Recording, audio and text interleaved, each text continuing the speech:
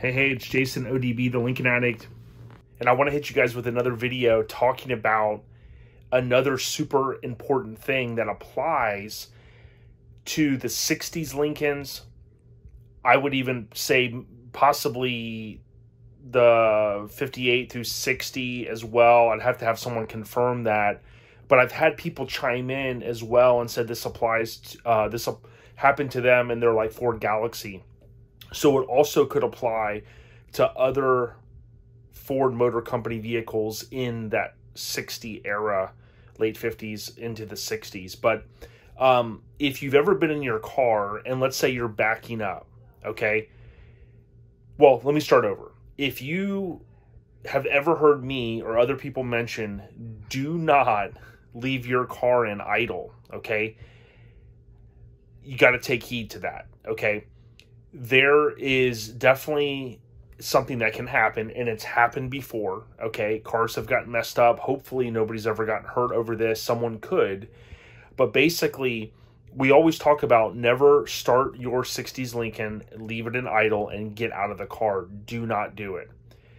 I've seen videos on YouTube where people are like, hey, check out my car, whether they just bought it or they've had it for years and, you know, the car's idling and they're walking around doing a video, okay? I try to comment very nicely and say, hey, nice car. Please take heed and understand that these cars can and will jump into gear, which basically is reverse. So when you get in your car and, you know, you go to put it, let's say you're going to back out, you know, that's reverse is your first gear that you're going to go to, right? I'm going to show you photos right now on why that happens. I'm going to put a link, a description link to Nathan Wilson. He's done a video or two about the subject, including showing multiple steering columns side by side.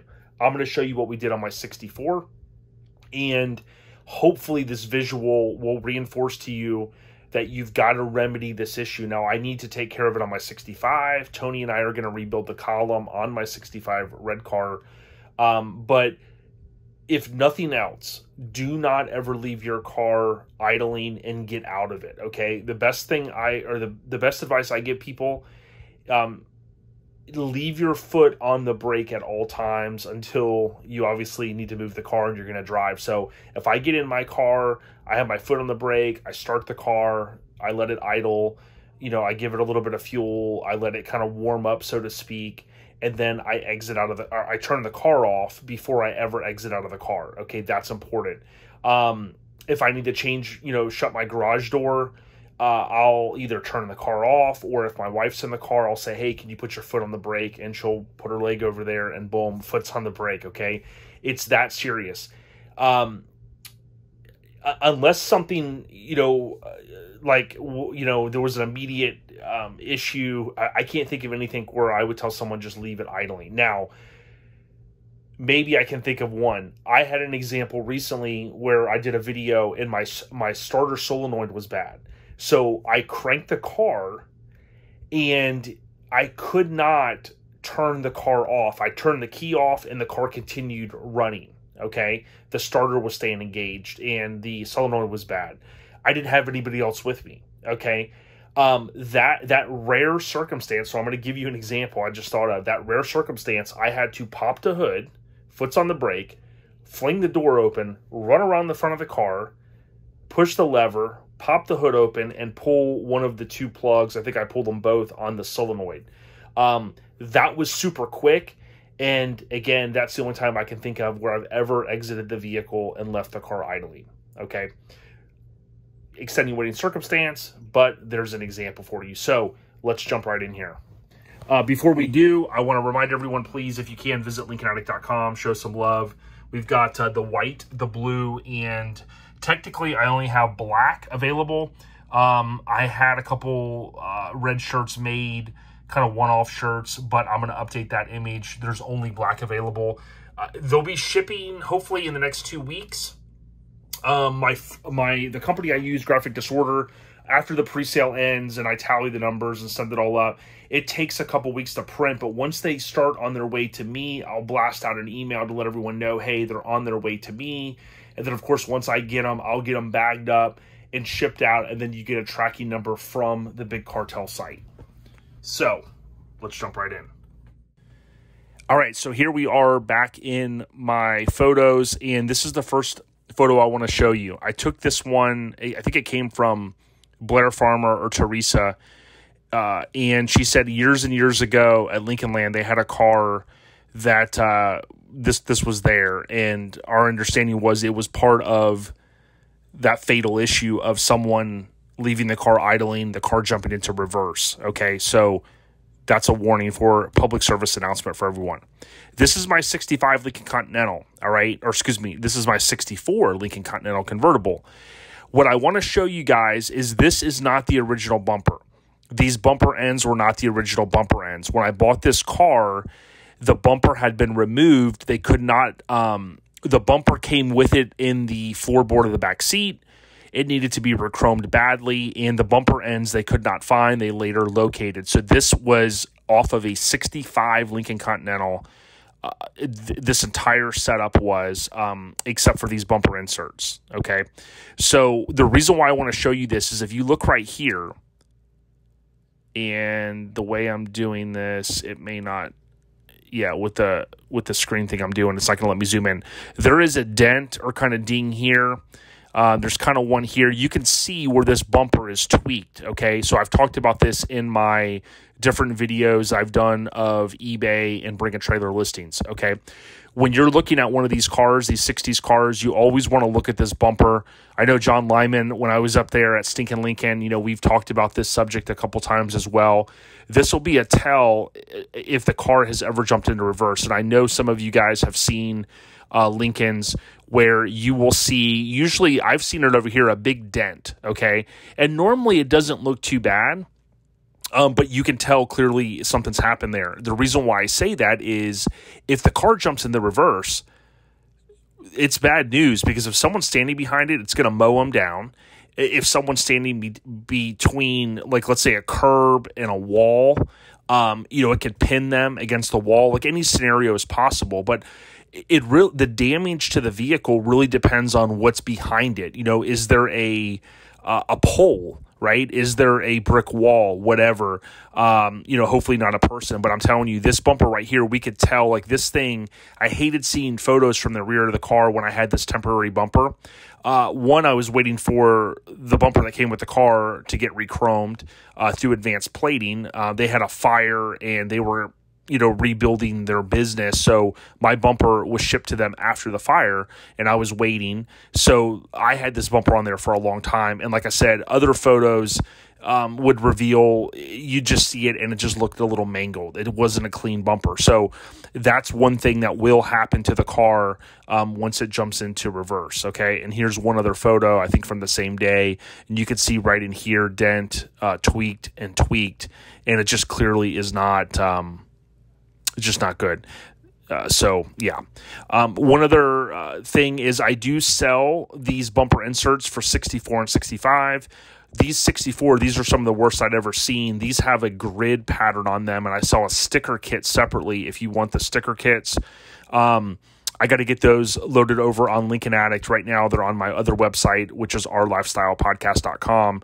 The 65s have the grooves machined into them, and then you can have a pinstriper or yourself. You could go back and paint the little black lines, but I wanted to kind of throw that out there.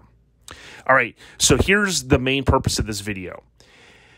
In my 64 Lincoln Continental, Tony and I rebuilt the steering column. All right, Tony has done this several times. He kind of could do it with a blindfold on. I say we did it because I took out the steering column back in 2019 in September while he was, you know, out doing some things he was doing for his business, and I assisted and aided with the process. Now, I think the person that really spearheaded this was Nathan Wilson and kind of finding the solution.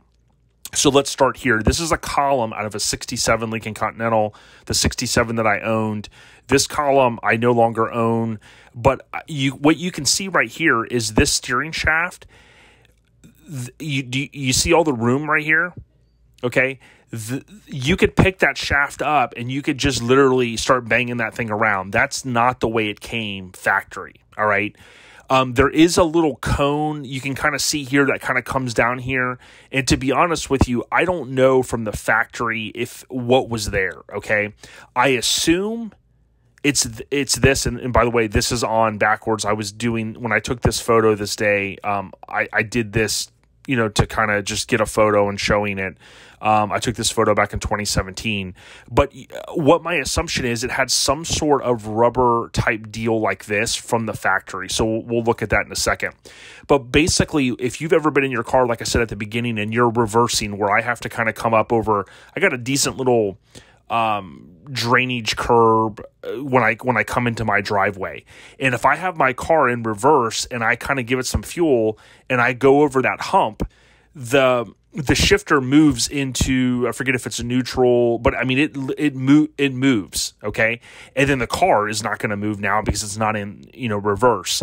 That is a clear indication that you need to have your steering column rebuilt. The other factor is, if you ever have to wiggle the steering column a little bit to maybe get it to seat where it's not, the neutral safety switch isn't, seeing the cars in neutral, that's an indication. But I can tell you, most of if you drive your Lincoln and your steering column's pretty loose, all of these cars eventually, if not already now, they're eventually going to run into needing to be rebuilt.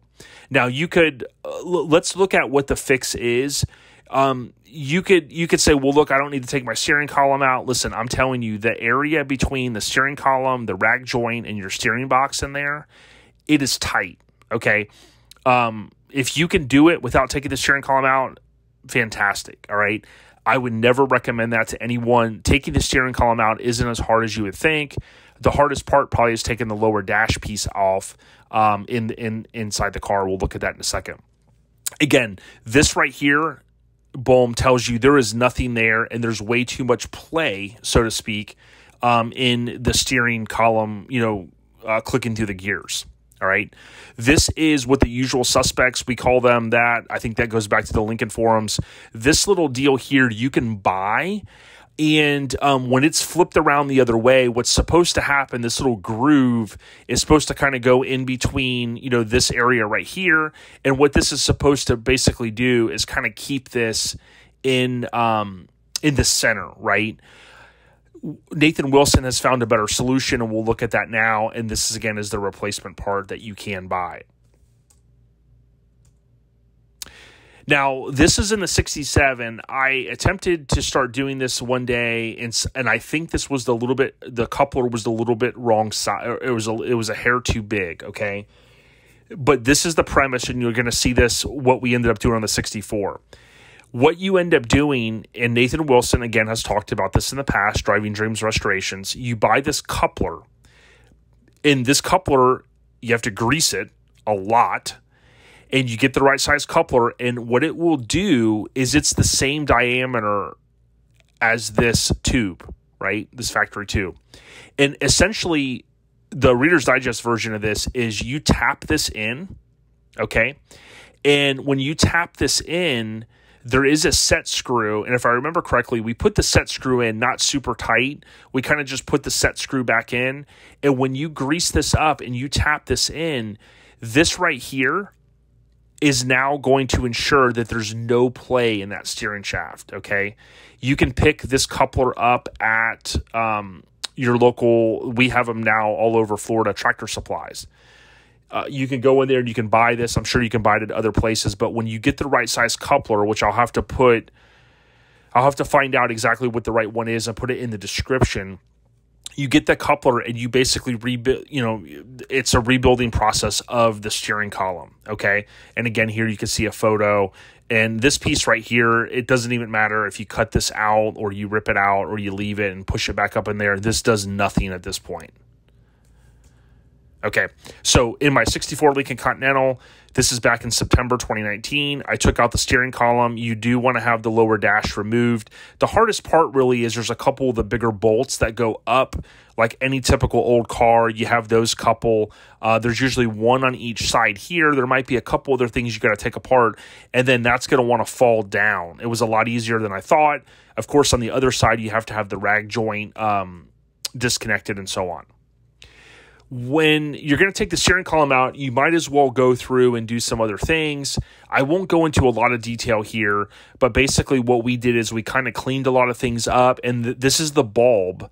If you're doing the LED upgrade of all of your dash bulbs, this is the one for the steering column, and of course it illuminates up here on your gear shift selector. Okay. This is just kind of showing, a lot of this was self-explanatory, taking out these 3 screws to kind of take this further apart. And if you're not one to want to, do all this, you could either buy another steering column for your car or take yours out, and you can get in contact with Tony Bolin. He's, of course, on Suicide Slabs. He's on Lincoln Addict, and he's on Instagram at Boss, B-O-S-S, Bolin. You can message him, and he'll rebuild a column. He might even have some in stock that he can rebuild. But what he ended up doing was he kind of just went through with me, and we took all this apart, and we greased what needed to be greased.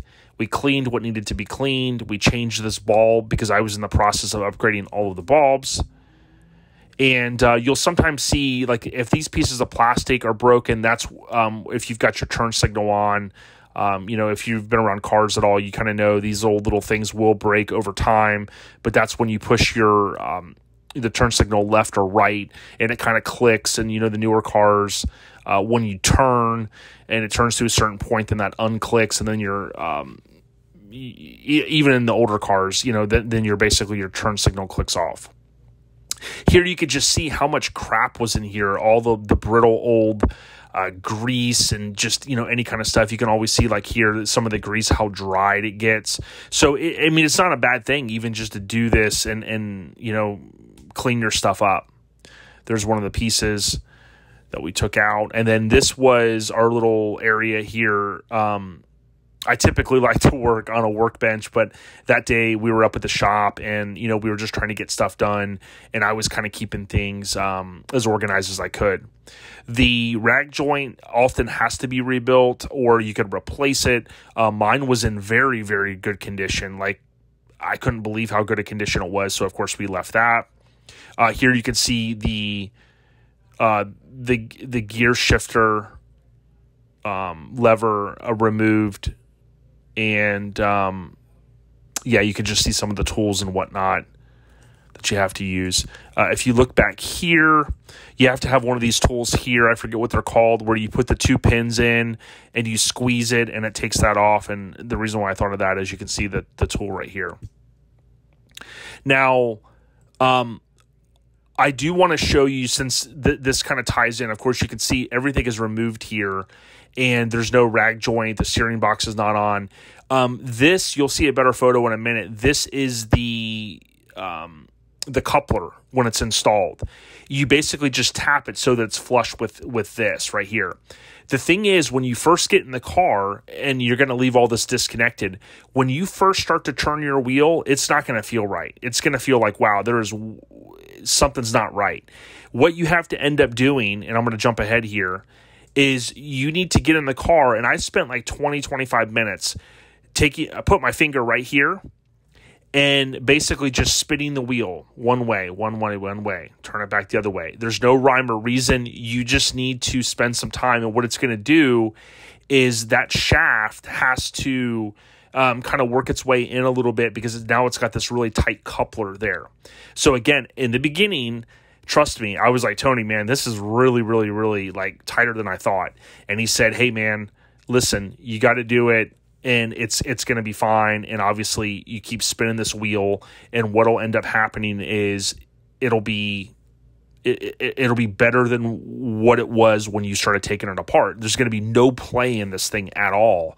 So when you go to shift, your gear into drive, you're going to tell like how stout it feels. It's a lot better than what you're dealing with in your car potentially now. The other side of it is, if you look back here at these photos,